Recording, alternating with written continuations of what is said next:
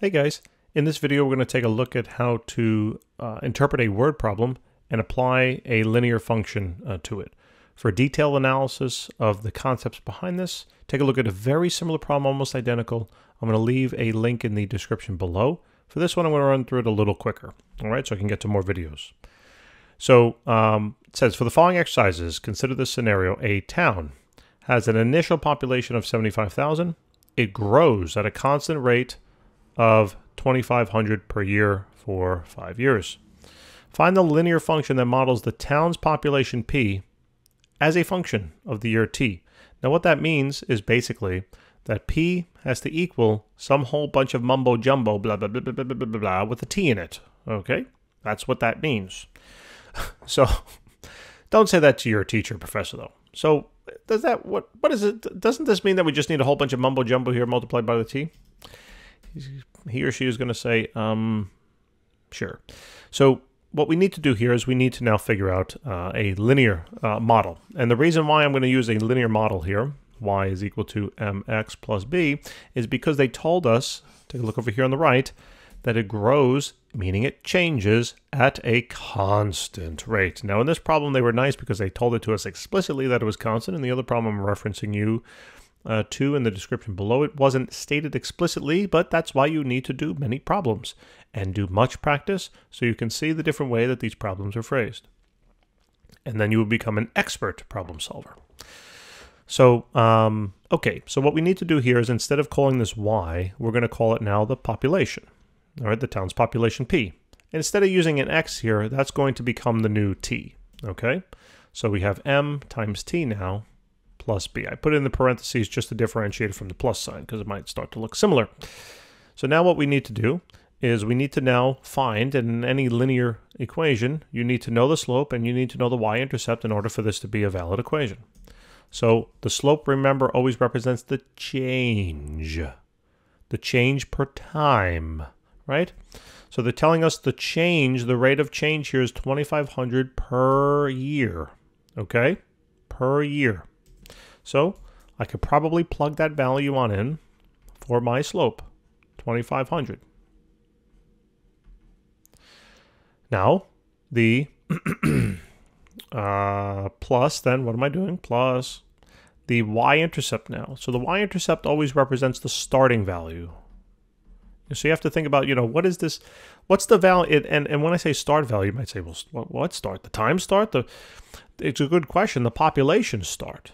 Okay, the y start. This b represents the starting value of y. So in this problem it says an initial population. Oh, doesn't that sound like start, right? This problem's really nicely phrased. So it starts at 75,000. So that's the starting value. So 75,000. And boom, there you go. There's your linear model. You can test it on out. Right? You can test it on out if you want to. Start plugging in some times here and see if the answer for the population makes sense based on the logic of the question.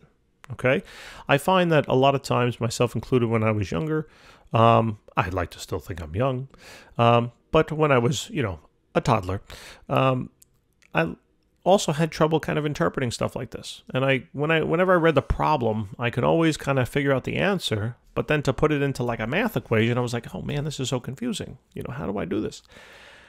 Practice, practice, practice, practice, seeing it done. Okay, that is the key. There is no shortcut around it, all right? Hopefully explaining it well helps too and start making some connections, but there is no shortcut to practice. Think about anything great achieved in life. It doesn't happen without a lot of time and practice. So if you want to become great at it, you got to spend the time, all right? There are certain people with natural abilities, sure. But most of us, like myself, don't have that. So you just got to commit time. No big deal. So next one, find a reasonable domain and range. So now domain, remember, is basically the list of possible x values, okay? A function can obtain. In this problem, we're calling t x. So what's the range of time?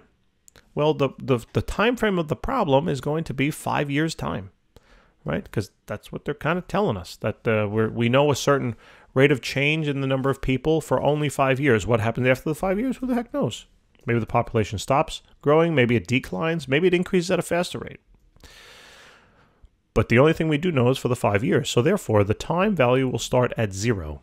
Think about if I plugged in 0 for this whole term cancels, and then the population at time 0 was 75,000. And wait a minute, isn't that the initial population? Sure it is. Right? That's how that makes sense. And then the time can go all the way up to 5 years. If I were to plug in 5, I would take 5 and multiply it by 25. Right? 100, that would become about 12,500. I'd add 12,000 to 500 to this value, and that would be 87,500. So that would be the future population. So hopefully that kind of makes a little sense. Now, so therefore now, since I know basically the minimum and the maximum, aka the domain, of the t values or the x values, I can now begin to write it. So put in your t, put in the lower bound to the left. So t is greater than 0. I'm reading it from right to left. And then t will be a less than or equal to, I'm now reading it from left to right, 5. There's your domain. Simple enough. Now, let's plug in. I thought I was going to move through this faster, but it wound up not as fast, but still take a look at that other problem. I promise it'll help. By the way, I explain these problems in different ways, especially if I start getting the same question over and over again. And the reason why I do that is because I don't know you personally who's watching this video. I'd like to get to know you, but I don't know yet who you are. I don't know how you learn. So what I like to do is I like to kind of hedge my bets, so to speak. I don't necessarily teach the same concept the same way all the time, because maybe another method might connect better with you. So if you're watching a video and you feel like, this is a little confusing, and I have another video that's available that's very, very similar, chances are, I'm not saying always, because I gotta be thinking, and sometimes I don't always think, but chances are that I did a very identical problem in a slightly different way. All right, check that out. I bet you one way will connect. So the range is known as the y values. Some concepts, though, remember that I can't really change. It's kind of just like, hey, this is what it is.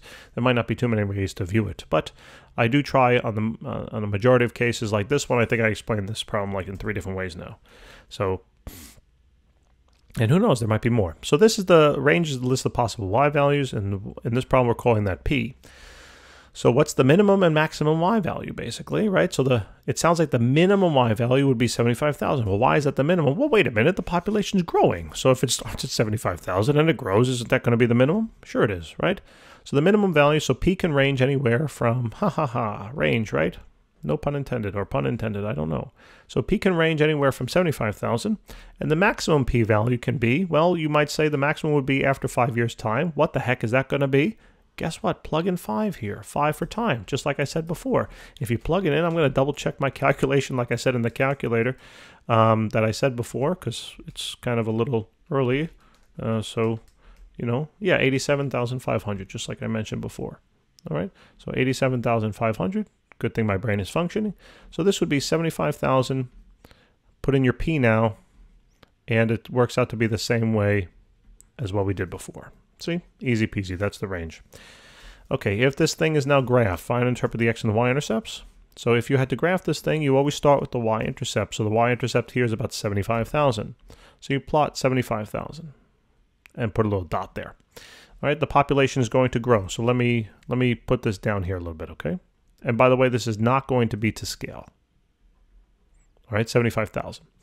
After 1 year of time, the population will increase by 2,500. In other words, this value should go up to 77,500. So let's assume now that it goes up to 77,500. And you might now begin to see this, we would get this kind of trend, right? And I'm going to just draw a little straight line, and that should be fine. Okay, in 5 years' time, we'd be at some value, you know, here's the point at 5 years in time, we'd be some value up here. We would be at about the 87,500, okay, etc. So it says interpret the x and the y-intercepts. We already interpreted the y-intercept. I mean, the y-intercept is the starting population. It's the initial population. It's the 75,000, right? So the y-intercept is the starting population. Good, done. The x-intercept now, so if we had to kind of, you know, extend this on backwards a little bit, the x-intercept now is going to happen some point in negative time, right?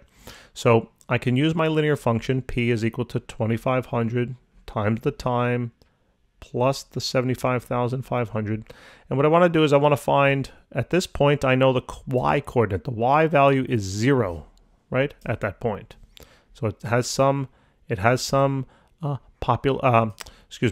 time value, but the population value P is 0. So I'm going to plug in 0 there.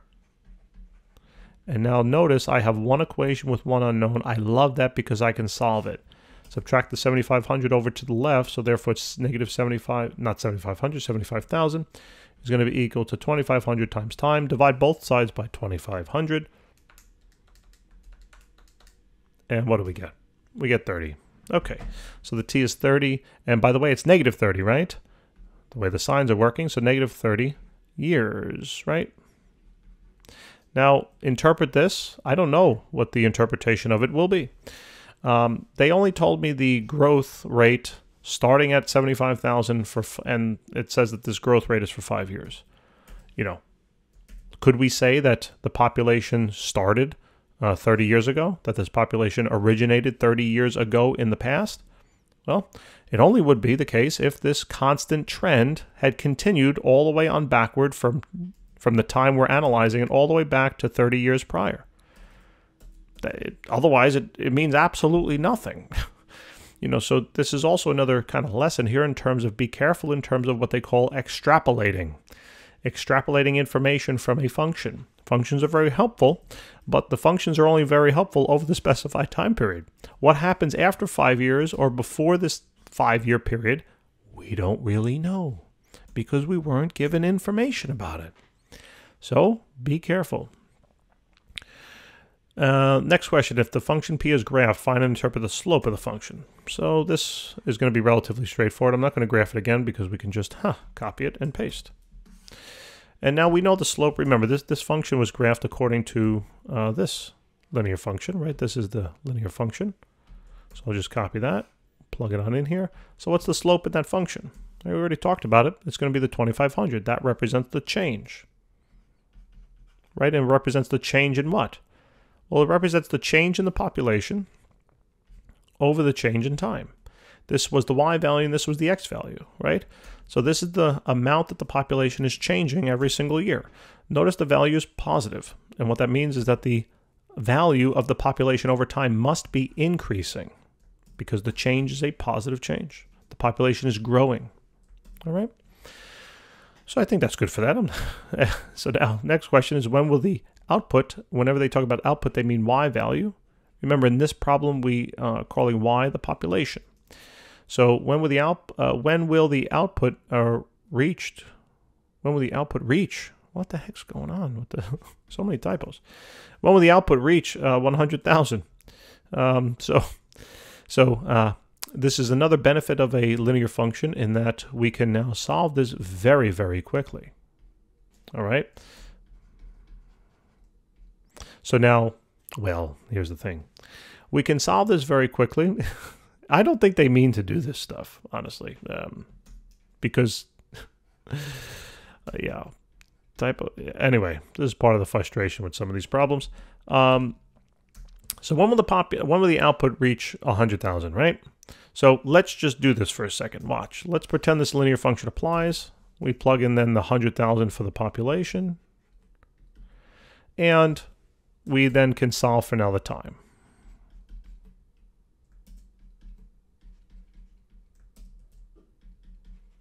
All right, subtract the 75,000 on over to the left, so that means we would get 25,000 now over there. That equals 2,500 times time, and t will equal 10 years. Now, notice they only told us information. It grows at a constant rate of 2,500 per year for just 5 years. But we're saying that, remember, I literally just talked about this. Be careful in terms of extrapolating, okay? So if we extrapolate now, if we go past this 5-year point in time, will this be linear and be the same slope? I don't know. Maybe it'll be an exponential change. Maybe the population is going to sharply decrease. Maybe there's a COVID pandemic and, right, we get some change. Maybe not go. Hopefully it doesn't. Hopefully the population doesn't go like that because that would be, right? But there'll probably be some decrease now in the rate, okay? So, you know,